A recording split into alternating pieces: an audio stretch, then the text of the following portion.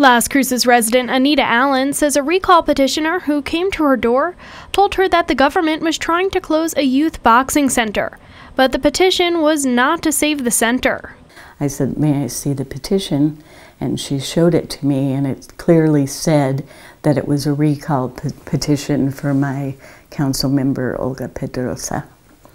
So I said, "That isn't what it is. It's a recall petition. Why did you say it was the other thing?" And she said, "Well, that's what they're planning on doing." And I said, "And you're lying."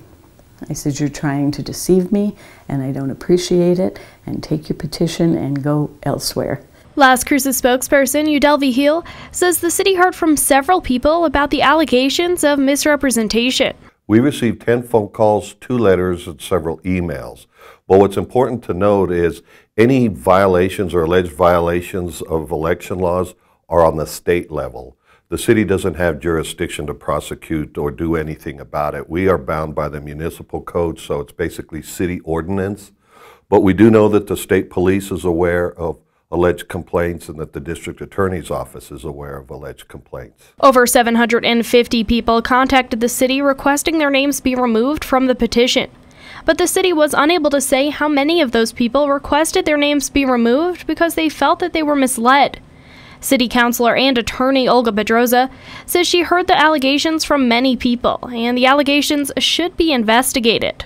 My opinion is that, yeah, they should be prosecuted because, as I understand, that kind of misrepresentation, if it's serious enough, is a 4th-degree felony. And I think that it was very open. They did it. They never stopped.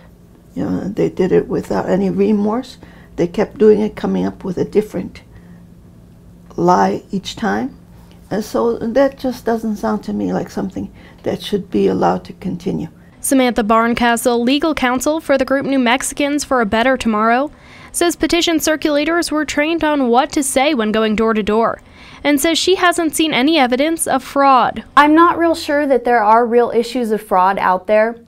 Nobody has so far come forward and actually proven any real fraud. There have been complaints made, and state police, as far as I'm aware, has looked into those and found that there is no evidence to support actual fraud.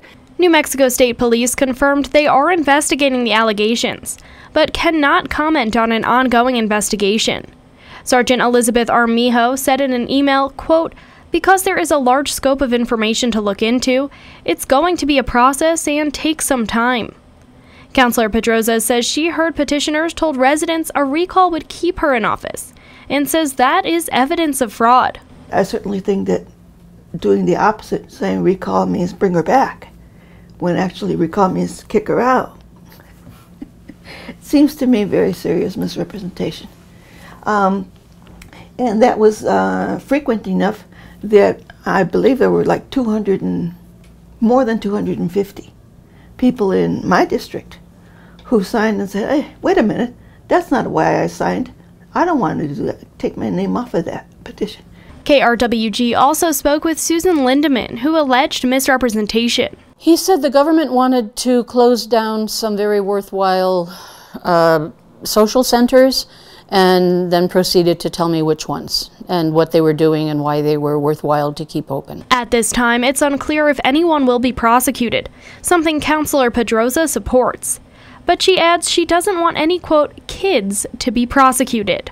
For KRWG, I'm Samantha Sonner.